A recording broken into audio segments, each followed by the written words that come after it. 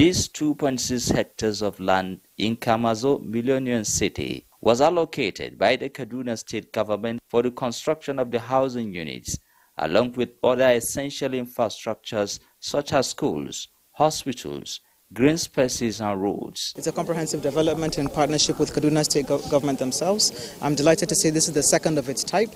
We have previously done 28 hectares in Millennium City Phase 1 and Phase 2 with the Kaduna State government. We are also developing close to 3,000 shops in the redevelopment of Kasombachi with Kaduna Market Development Management Company.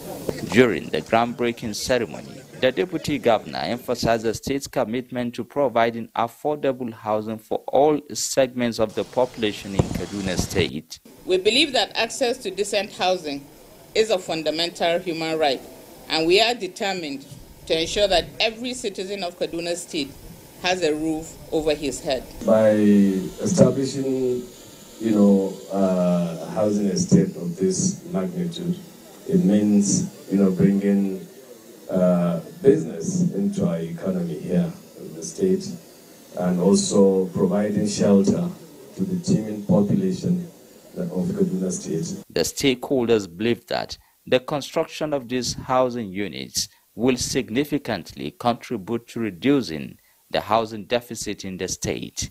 In Kaduna,